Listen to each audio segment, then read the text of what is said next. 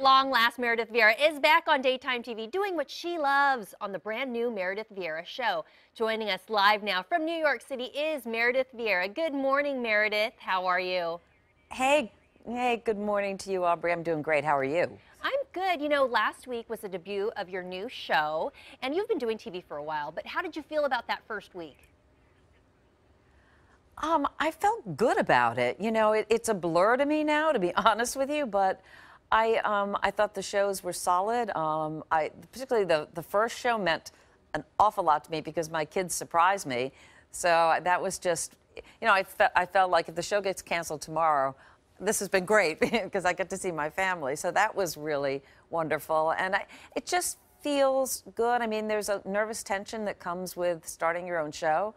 And I'm not going to deny that the nerves are there. But when I walk into the studio, people are so warm and welcoming. And the set is, you know, modeled after my family room. So I feel comfortable here. There are paintings here that my kids drew when they were little and a lot of photos. And this chair is from our family room. So, you know, that helps relax me. So you actually pulled pieces from your own actual living room at home and brought them to the set. So what do you have in your house now?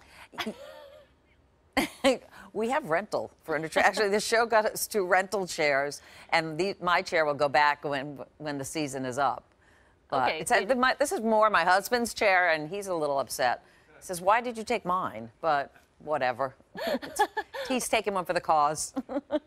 Okay, so you're not going to part with the chair completely. It's just on loan. It'll go back into your house. No. Oh, yeah. All right, so as we mentioned, you know, you're a TV veteran. You've done different shows. You've worked in news for a number of years. What made you want to do the Meredith Vieira Show? You know, I missed connecting with an audience. I didn't realize how much I really needed that and enjoyed it. And the years, particularly with The View and the Today Show, when people would stop you on the street, it was never because they thought of you as any kind of a celebrity whatsoever. It's because you had come into their lives maybe at a hard time and brightened their day or taught them something that they didn't know. And that power of connecting with other folks is very humbling. And it's also, you know, it speaks to what's good about daytime and television. It can be a real healing tool and something that brings us together. And I miss that. So I thought, well, I'll try this. You know, the worst thing that happens is it gets canceled. It's okay. That's great. If it happens, That's great. it happens. And you have a band. How fun is that? I know, it's fabulous. And Everett Bradley is so great. He's with the E Street Band.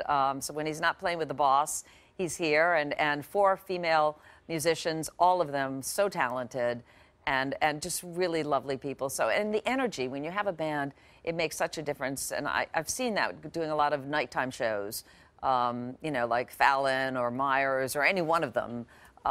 That band really just energizes the audience. So it's fun to have. All right, Meredith. Well, we will be watching. Thanks so much for joining us today. Thank you, Aubrey. This week, Meredith's guests include Deborah Messing, Mariska Hargitay, and Kim Cattrall. You can watch the Meredith Vieira Show weekdays at 9 a.m. on our sister station, Fox 43.